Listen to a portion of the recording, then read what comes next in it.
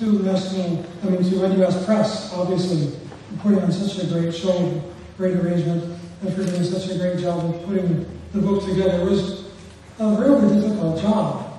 That's one reason it took so long to get it out, was that it's got almost 500 pages and approximately 400 illustrations. To get them all to fit together was an extremely difficult task, and I hope that you will be as happy and satisfied as I am with the result, with one exception. I wish there were more color in it. If you all buy lots of copies, maybe that will convince NUS Press to put out a color edition in the future. So this is the first report I did in 1985. So the first one only took me less than 1 year to get out. So there was quite a time lag between this one, which sold out. They only printed 1,000 copies, I believe, and they've long been unavailable. And so then this is kind of one of the first drafts of the cover that we had. And this is, of course, what we came up with in the end. So the whole idea was, in the end, to put together, it kept getting longer and longer, a whole summary of the research that had been done in Singapore. Eventually just had to be stopped at some point. And it obviously has to be put together and revised again. And there will be more discoveries. There will be a lot more things to write about in the future. Singapore's archaeology is by no means finished. It's just hopefully a very early stage of its development. Now, my first research is on Eskimos. And this is where I started out in 1967 in northern Canada, working on the seacoast of Hudson's Bay. And 1 year later, I found myself here in Malaysia, at the foot of Kedah Peak. And I was in the Peace Corps at the time, and I was working on agricultural cooperative formation. But lo and behold, there were all these ruins of ancient temples in the same area, the Bujang Valley. And immediately I got hooked. Here was a whole area that nobody knew anything about. It was a point of great civilizations coming together. So many of the various kinds of questions immediately came to mind. And here I was out in the field threshing rice. So that led me to think about changing my field, and so I went into a PhD program in archaeology at Cornell University. I did get to do a little bit of comparative research in the tropical area of America, working on the Honduras, the San Pedro Sula area. Here we are crawling through fences, going over barbed wire and along cattle herds and so on. So working a little bit on the American tropics as well, but that was just a way of getting myself back to Southeast Asia. So 1976, 77, I got my first research permit to work in Indonesia, some more surveying. And here's me down in the pit with Professor Kwa and Mrs. Kwa. They came and visited me at that particular site, so they'd been able to see me in action for quite a long time before I actually got to work here in Singapore.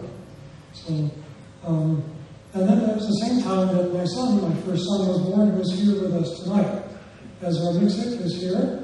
So he was born, as he was one of the results of this expedition, actually. So that's him, he was, and so then, after that, in my next position, I got offered 2 jobs when I finished my PhD.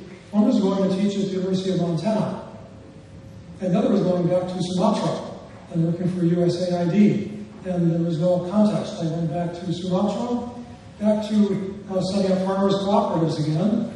But once again, I got to find, almost by design, but it was really by chance, another archaeological site. One of my projects was setting up a fisheries cooperative marketing place, and it turned out to have been built on the site of the old British fort in Bencoolen, which was set up in 1685, which was the forerunner, of course, of Singapore. And so that's the profile sticking out of the bank of soil here, and so I got to do some archaeological research on early British in Sumatra at that time.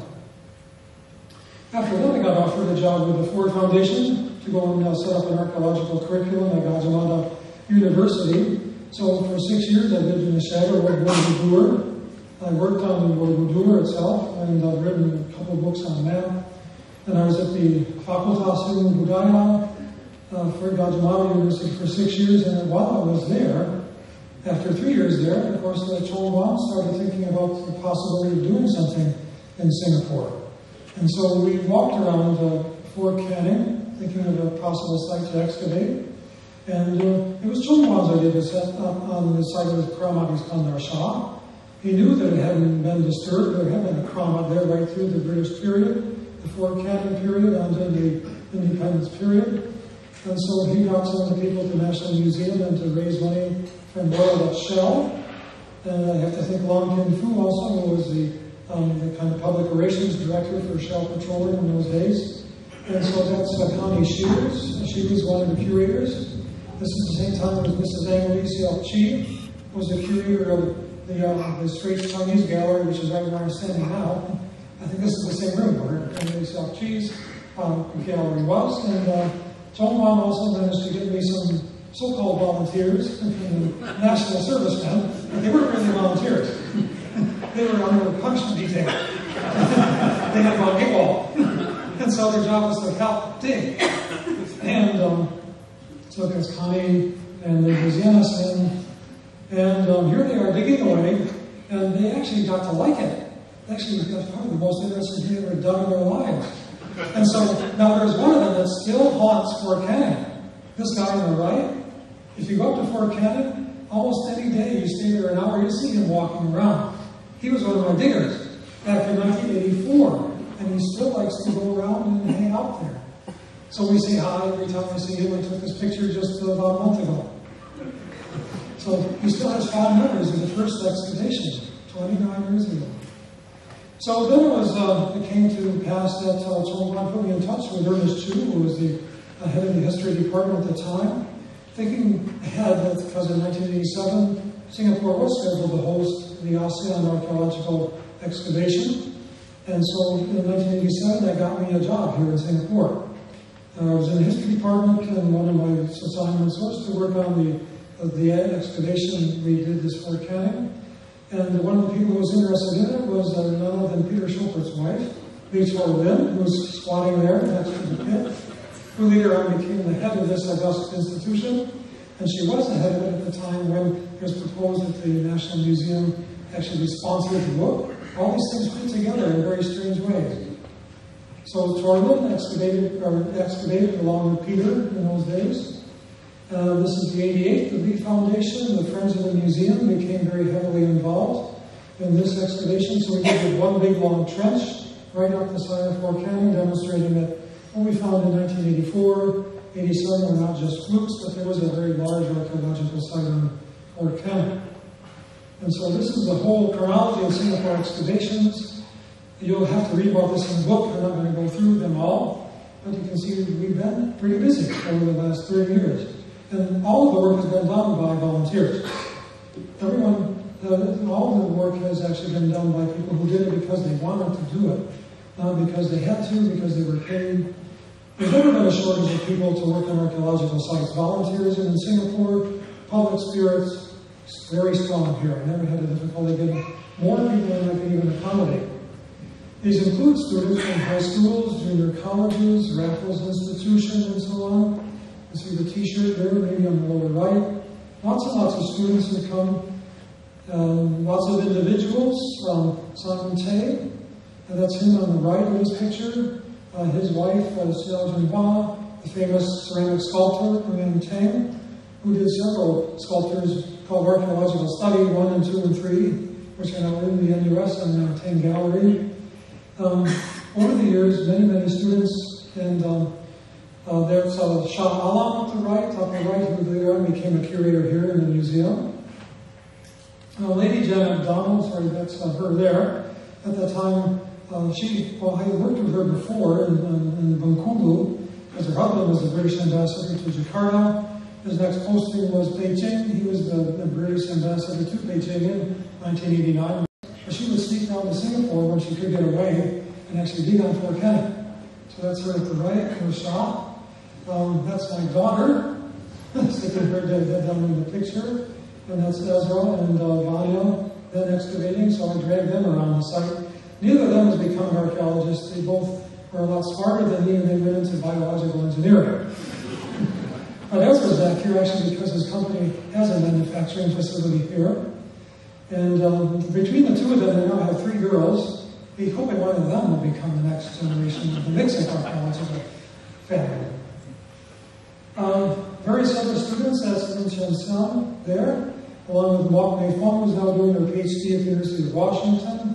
Roland Stuhlemeyer did his PhD. That's Go Byok-Yen at the lower right, Andy Cowan, who went off to the University of Washington also after that. And here, among the others, that's Go Byok-Yen again, who's now, of course, a PhD lecturer at Nanyang Technological University. Susan Goh, who works for the Ministry of Foreign Affairs. Dr. Ko Keng Lee, who is now also a lecturer at the University of Seoul. Dr. Urian Chan Johnson. These are all students, all of whom, none of whom except Dr. Goh became an archaeologist. The other ones have all gone on to very illustrious careers in different futures. At least it didn't hurt them. I've had a Slovenian archaeologist. This is Bojan Đurić, whose wife was the Italian cultural attaché. Worked on the site also. We found a very nice carving on the side of the pit that's preserved there was his scraping. Tom Teng Teng, she was my last formal assistant on the National Parks Board, has now gone off in a very successful career of her own in museum and exhibit design, and she's here tonight also. In 2001, the Parks Board did set up a very nice archaeological display on the site, and that's the best one of its type, at least in Southeast Asia. I cannot talk about the rest of the world, but at least there's a preserved archaeological pit in an urban area in Southeast Asia. There's nothing to compare with this. The Parks Board did a really nice job on it. It's been preserved very well over the last 12 years. It was set up in 2001. We kept on digging. These are more students from the left here. Lin Xiang, who is now got his master's degree in history. Symbolic, who's still doing her PhD at NUS now. She's from China. She comes from Beijing University. She's doing a comparison of the Singapore finds with contemporary sites in Fujian and Java. Fu Shuteng got her master's degree. Now works with us with Chen and me at the Archaeology unit.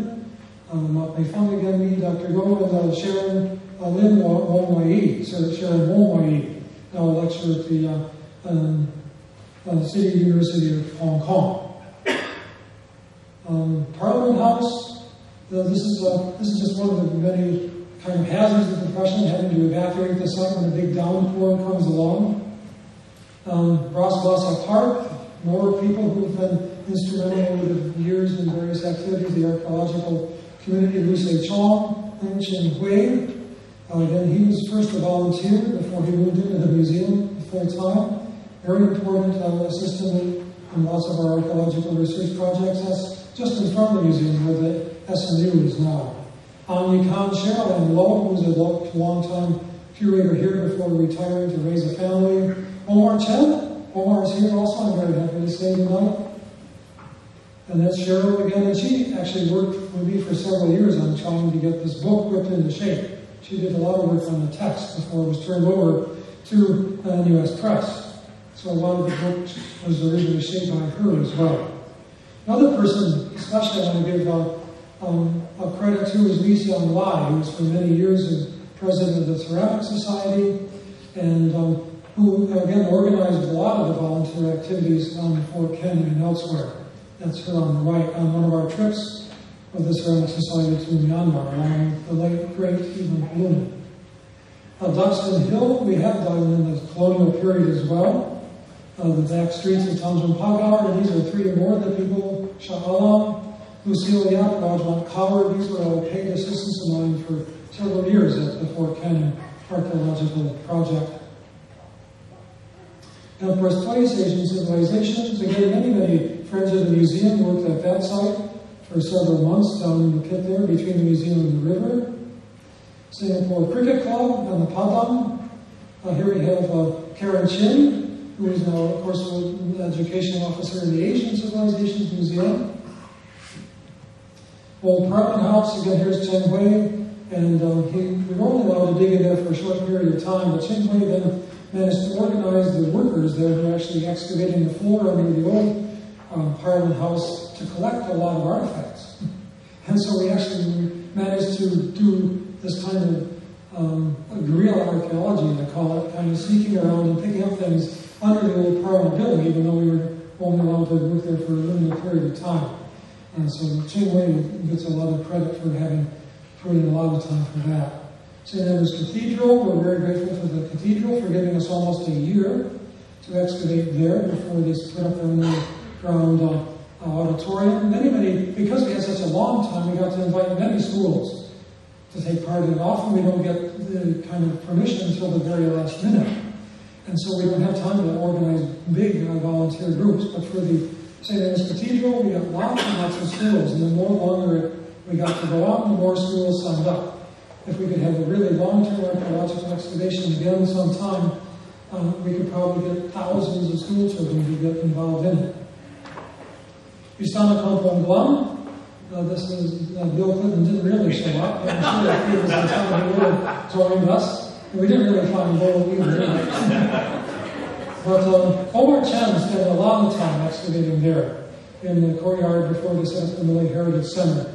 And lots of other individuals also. Again, Chinese high students here, for example, came and spent a fair amount of time at that site. This World of Temasek with help from Infocom Authority in Singapore and National Heritage Board. So you can now go back in time and experience what we think the World of Temasek looked like online. And I'd also like to thank all the newspaper reporters who covered our stories over the years. We've never had trouble getting coverage in the press and in the broadcast media. And the Chinese and Malay press have given us a lot of support and attention as well. We're very grateful to the press coverage that we got to try and keep on keeping the public abreast of all the discoveries we've been making over the years. And I've had another volunteer who's actually published 2 books on Singapore archaeology colonial period. This is Jennifer Berry. She did one very good book on Pulau Saigon, using the stuff that Peter and Tori Lynn helped pick up. Again, we had to sneak in on weekends because we were given the official permission to do any work there. And she did a very good job also on the Istana Kampong Glam materials. These are both privately published. Again, it gives you an idea of how archaeology has this power to inspire a great number of people into extraordinary feats. These are both in the National Library, for example. And beyond Singapore, Singaporeans have also gone with support from various organizations, particularly the foundation, to other excavations that I've done over the years. Like Dr. Go got her first fieldwork in East Java. She came along in this field school of archaeology in East Java, Terulan, which was Singapore's overlord at this time, between 1991 and 93. That's me and Shah going around again. And then we got some more money from the Lee Foundation to do a survey of North Bintan, when the Bintan Beach International Resort was being set up, and the area of the Pulau Tuju area.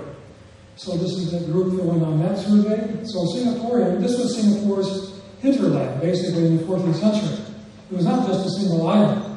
It's a hinterland, and its collecting area extended far out into what is now the Rio Linda Archipelago. Orchard Marine, again, I'd like to thank Monsieur Paul Munoz, who's published a book on Indonesian archaeology. He also provided the money for this survey we did in Jambi, Sumatra, back in 2005. That's Omar Chen and Lim Chen Sian excavating the bank there of the Batanghari River. Finally, in 2011, we got the archaeological unit launched. So many, many thanks, of course, has to go also to the Institute of Southeast Asian Studies. And that's Ambassador Salapani, who was the head at the time, and Wang Gangwu, Tan Sen Sen, and the President S.R. Malan, of course, very graciously launched our archaeological unit.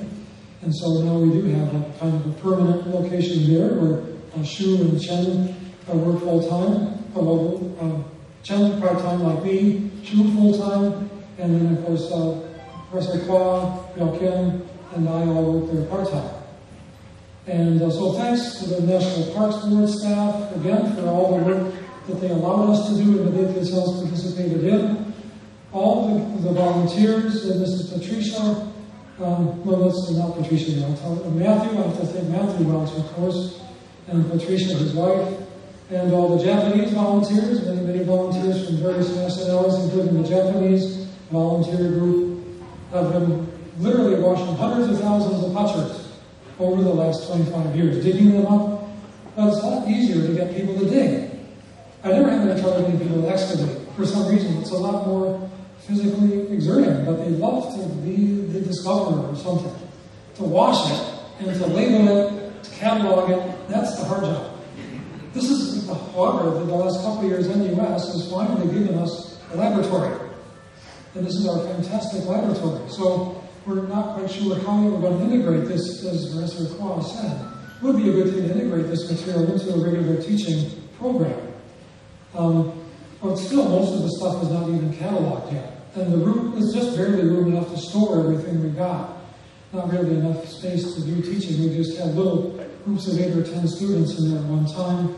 We do have foreign scholars who come here to want to work on our materials from everywhere from Australia to China to America. And I do take some students up there. Dr. Go takes some of her students there as well. We really need more space, so we need a proper teaching facility. This is basically a lab and a store. And there's other buildings on Cambridge if we could just get our hands on them. That could be the store, this could be turned into the building. We just need a tiny little bit more money. Just a stock commercial here. And this is, if you want to look, this is our view.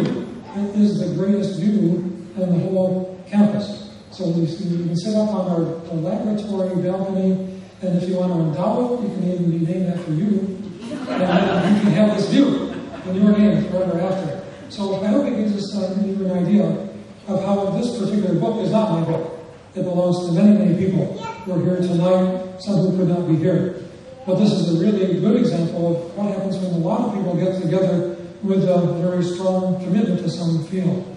So I hope I've given you enough credit in the book. I couldn't name everyone, but I've named as many people in this room, many people in this room I have named in the introduction. I apologize for those who I didn't put in. But thank you all so much for helping me to achieve what we have done and what we got in the displays here in this museum, a little bit of the Fort Canning place, a little bit of the Asian Civilization Museum, a little bit of the Sentosa Maritime Museum, a little bit of St. Andrew's Cathedral. We do have displays in a lot of little areas now.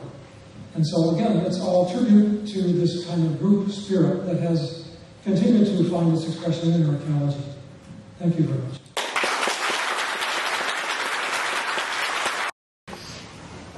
I hope everyone enjoyed the presentation from John. I would like now to invite Mr. Kwa Chongwan, our guest of honor, Mr. Peter Schotel, John, and Mr. Skanamainen of the National Museum to come on stage for the symbolic action of launching the book, or rather excavating the book.